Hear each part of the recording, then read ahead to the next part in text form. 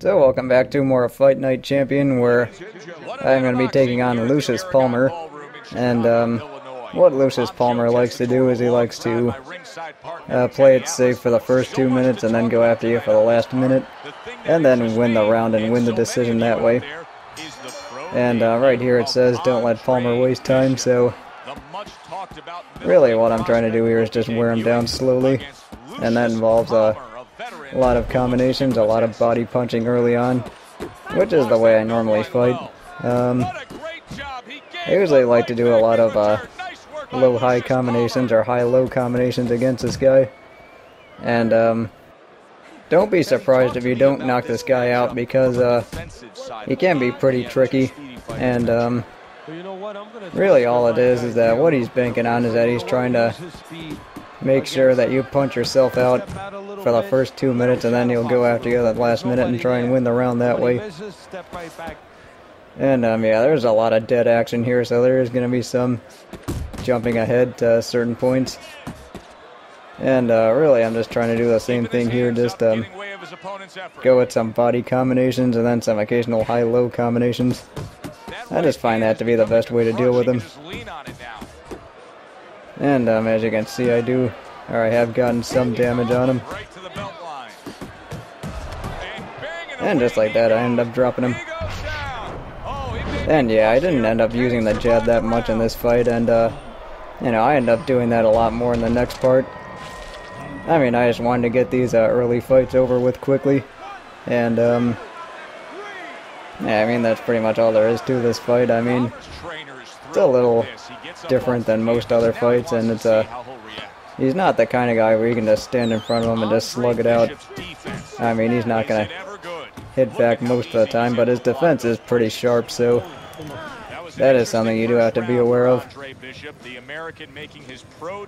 There is some extra commentary from Joe and Teddy. You can get different hints depending on what you do and what the other guy does. You can also eavesdrop on his hints, or whatever the trainer tells him to do between rounds. And yeah, start of the second round, I'm just pretty much doing the same thing. And yeah, just trying to wear him down some more. And really that's all there is to this first fight, is you just try and wear him down and then eventually take him out. And it is pretty easy to lose the decision here if you're not careful, because you can be trying to slug it out and then he'll end up blocking those, and then he'll end up landing more than you and then end up winning the decision that way. So never actually had it happen to me, but it can be done. And since I am playing on Pro, it's not going to be that tough. I mean, I have beaten this on Champion before, and I don't really find it to be that big a difference. The only real difference I see is that people defend a little bit better. But time to finish him off here. And yeah, I was kind of swinging a lot during then, because kind of knew I had him hurt, and just wanted to finish him off that way. So that is it for the debut of Andre Bishop, or the Pro debut. And let's see, there's going to be another cutscene coming up. And the load times in this game aren't great, so I did cut some of them. Back here in the Friday Night Fight studios, I'm Brian Kenny. Amateur gold medalist Andre Bishop taking his first steps as a pro this past weekend on the undercard at the Aragon Ballroom in Chicago. Bishop beating former welterweight contender Lucius Palmer en route to his first pro win. Now, we've seen Palmer before here on ESPN. He's a veteran, he's no joke, and Bishop is now considered to be one of the best prospects boxing has seen in decades. By beating a fighter the caliber of Palmer in his pro debut, no less, he definitely made a statement. Andre Bishop clearly a fighter to watch. In other news, heavyweight prospect Isaac Frost scoring the second knockout of his pro career, beating another overmatched opponent on the undercard of a McQueen pay-per-view in Las Vegas. He's now 2-0 with 2 KOs. So now time for a interactive training session where pretty much is the same thing as the heavy bag combos drill in Legacy mode. And basically all you're getting is just a bunch of commands that you have to do. And you can weave, and then you can throw different punches. And I am using the buttons here instead of the control stick, and I just find it to be easier to just get them right. And the biggest problem I have with the control stick is that sometimes it ends up doing a punch I don't intend it to. And as you can see, I'm not getting the combinations right, and I've actually never been good at this game in Legacy mode. I came close to getting champion rank a few times, but really I'm not that good at this game, so I just don't play it.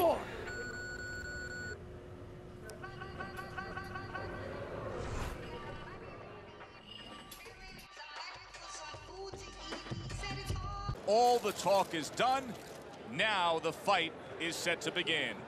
There's Andre Bishop in the locker room, Teddy, with his longtime trainer, Gus Carisi. Of course, Gus was one who very early on tapped Andre Bishop as a fighter to watch. He said he was full of potential.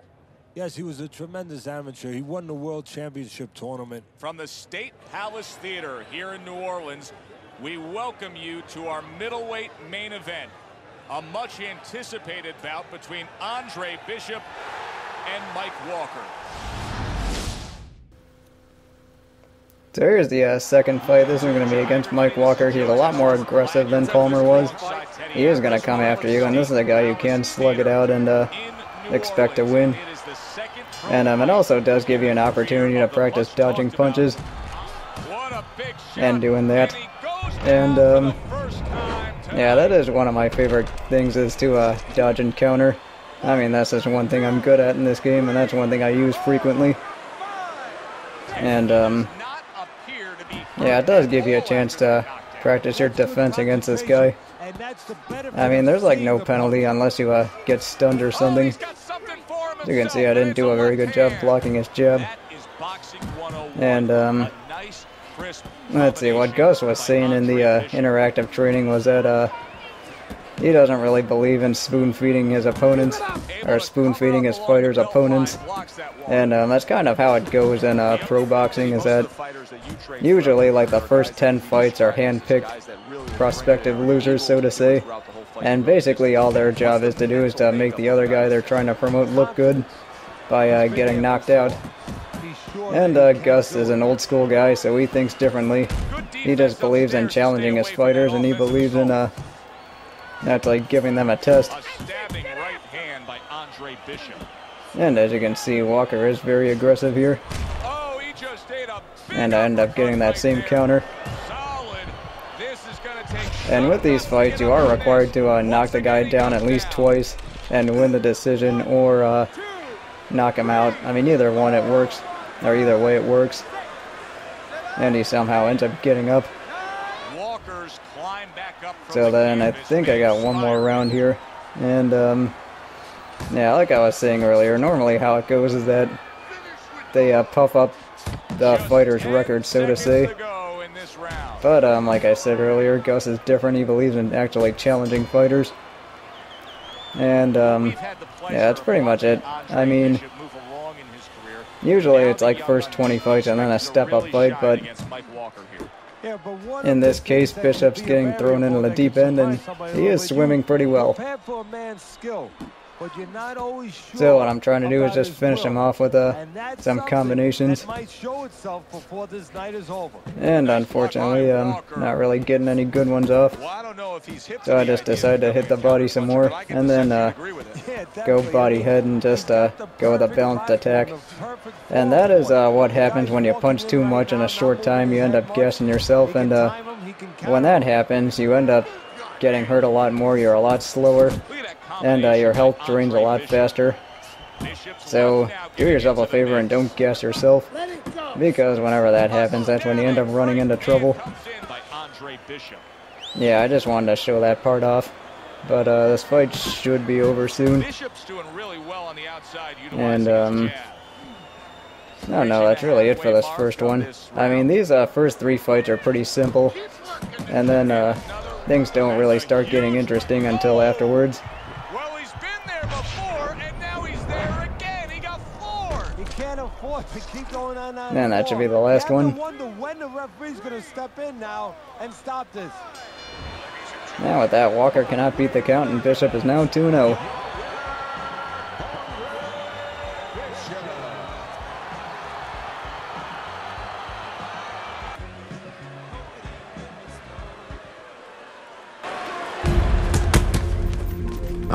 way, and baby brother was making his mark as an amateur. Gus had been our father's trainer. He took us in after our parents died. Good. Keep that jab going.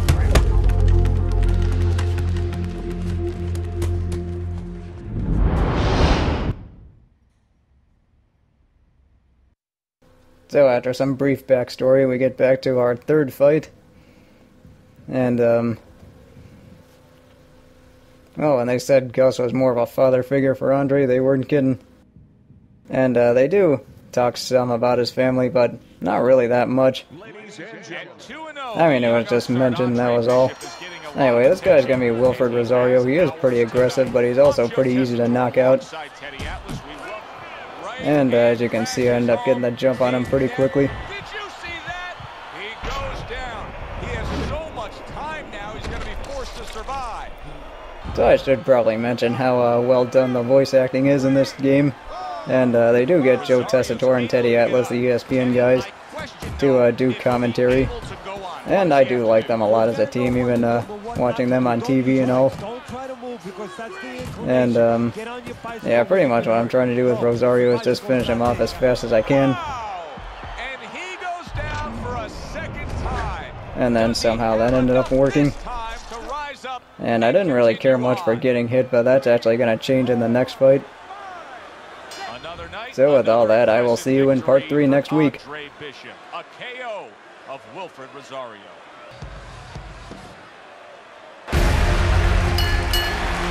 I kept winning fights. I got people's attention.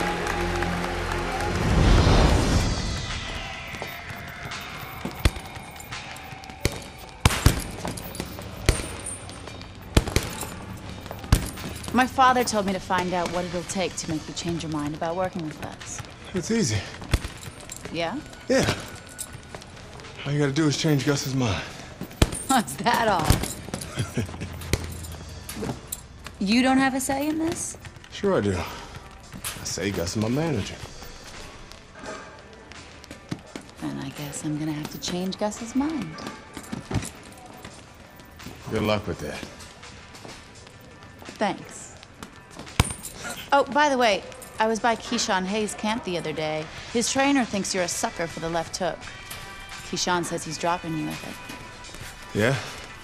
Well, Keyshawn Hayes is entitled to his own opinion, isn't he?